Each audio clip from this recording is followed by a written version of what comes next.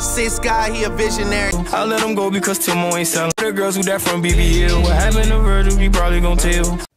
Do you believe that Gunna told? Man, I don't sit up and play games, man. That man told. Durk just followed Gunna back? Say it ain't so. Nigga. I never unfollow Gunna. Do you think Gunna's a snitch? I promise you, I never follow my kids. I never unfollow them. You never follow them? In this case, you will testify truthfully, but reserve any Fifth Amendment rights or privileges against self-incrimination.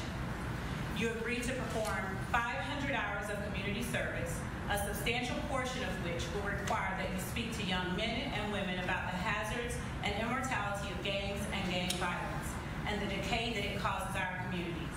Sergio Kitchen's press statement suggests in the case of his Alford plea, he's, quote, maintaining my innocence toward the same charge, unquote. It says, while I've agreed to always be truthful, I want to make it perfectly clear that I have not made any statements, have not been interviewed, have not cooperated, have not agreed to testify or be a witness for or against any party in the case, and have absolutely no intention of being involved in the trial process in any way. In court, some startling statements. Please state after each statement whether or not you agree or acknowledge that the statements are truthful, okay? Yes, ma'am. I became affiliated with YSL around 2016. Is that true as it pertains to you, Mr. Kitchens? Yes, ma'am. YSL is a music label and a gang, and you have personal knowledge that members or associates of YSL have committed crimes in furtherance of the gang. Yes, ma'am. You were present when law enforcement officers stopped a vehicle in which you were present along with Jeffrey Williams, wherein hydrocodone, methamphetamines, and a firearm were recovered. These items did not belong to you. Yes, ma'am. And do you acknowledge the following statement?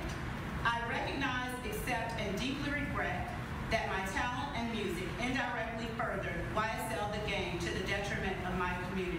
YSL as a gang must end. Is that your statement or acknowledgement?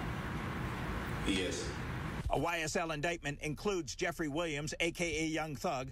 His attorney, Brian Steele, has said, Mr. Williams committed no crime. Judge Ural Glanville. I find that your plea is freely and voluntarily entered. I find no factual basis for your plea, and I'm going to accept your plea as tendered and as negotiated. Now, Jacoby Hudson, defense attorney for YSL case defendant Walter Murphy, confirms that late Tuesday, Murphy pled guilty to a racketeering conspiracy count and has been released from the Fulton County Jail already. Hudson says Murphy will not testify about the conduct of any other individual defendants. Hudson indicated how Murphy changed his life after he got out of prison was a major factor in the deal. Reporting live outside the Fulton County Jail, Mark Winnie. You should have went in there and kept your mouth closed. Well, all in my inbox, everything is saying, hey, bruh, Durk followed Gunna. Except Durk never unfollowed Gunna. No story here, bro. That's all.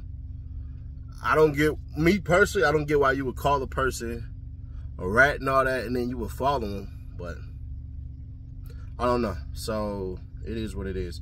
And for y'all saying that Thug's daddy said that Gunna didn't tell, let me ask y'all this simple question. What was the RICO about? What is the RICO about? Proving that YSL is a criminal street gang. You can be a gang. You can't be a street criminal gang. Or basically a criminal gang. So that's the part. And Gunna basically was painted as the number 2 guy. If you're painted as the number 2 guy and you say, I have knowledge of people in YSL committing crimes. And yes, we are a gang. And then another half of us is a record label. That's telling. But whatever, bro. They used to say, words couldn't hurt me.